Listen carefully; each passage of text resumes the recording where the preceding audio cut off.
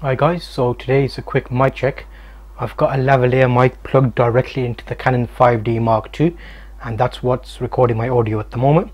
I've got the audio settings within the camera set to manual and just in the middle, so it's not peaking in terms of audio. So what I've done now is I've plugged my lavalier mic in, but now I'll switch over to the Boya mic, which is on top of the camera. If I can find the lead, that one. So I'm unplugging my lavalier and plugging in the Boya.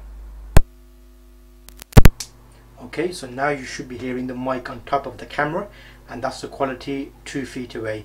Same settings as the lavalier mic, but it gives you an idea of what it sounds like based on the two differences.